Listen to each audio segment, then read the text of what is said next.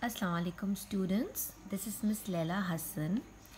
This video is related to the volume and surface area of prisms. First of all, we need to have a very clear understanding that what are the prisms. I have also written the definition of prisms in one of the assignments. I hope that you have gone through the chapter and the reference which I have given to you, and the page which you are seeing in the video also belongs to the same page. Now see, let's read this caption which is written in the box. A prism has a uniform polygonal base. What does this mean? A prism has a uniform. Uniforms means same. Yes, as you wear the same uniform as you visit the school regularly. Polygonal. Now what does polygonal means? Polygon have few of the definitions which we have learned earlier in our classes, that polygon is a 2D shape. It is flat and it has got size. It has got sides, vertices and angles. Yes. Cross section. It has a uniform polygonal cross section. What does cross section means? That if you cut a prism into half or from the middle, the same shape appears that belongs to its base. So let's have a closer look with the help of the diagram which is there present in the book. This is a polygon, yes, because it is a flat and it's a 2D shape, yes. However, this is a 3D shape which is made on this figure B. It's a cuboid. The base is here, yes, and this is the cross section. When you cut the prism into half, the same shape appear that of the base, yes, and similarly this is also the base. And what is lateral face? Lateral face means what is the face of the cuboid, yes.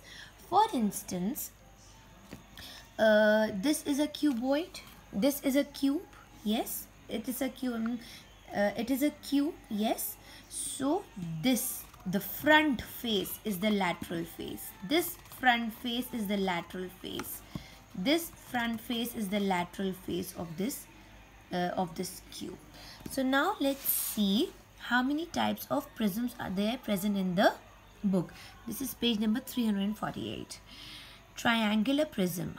Why it is a triangular prism? Because the base of the prism is triangle, and if you will cut or cross section it into half, the same shape of triangle will appear.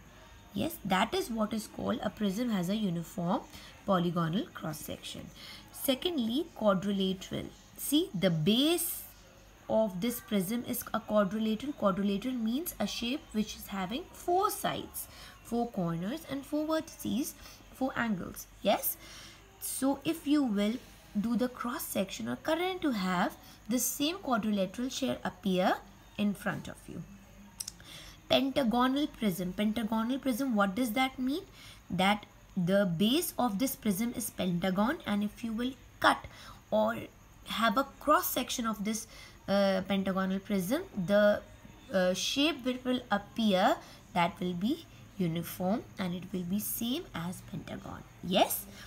Cube or square prism, the same is the case. Cuboid or dash prism. What is this question mark over here? I want to know that which it is a question mark, but I'm telling you that it is a rectangular prism. Yes, why? Because the sides, these 2 sides will be equal and these 2 sides will be equal. Therefore, it will be constructing a rectangular prism. Similarly, what is the base? We will count the sides of the base 1, 2, 3, 4, 5, 6.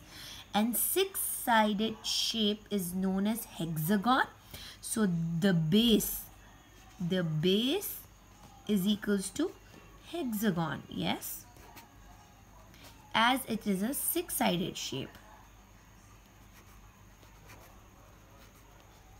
So the name will be derived from this hexagon. Hexagon is a polygon, right? So as it has a uniform polygonal cross section, so the name of this prism is derived from this base, hexagonal prism. I hope that you are clear with this, with the definition of prism, which is the most essential part of your curriculum, that you need to understand the meaning of the prism, and then eventually it will be very easy for you to find out the volume and the surface area of the prisms. Good luck, students.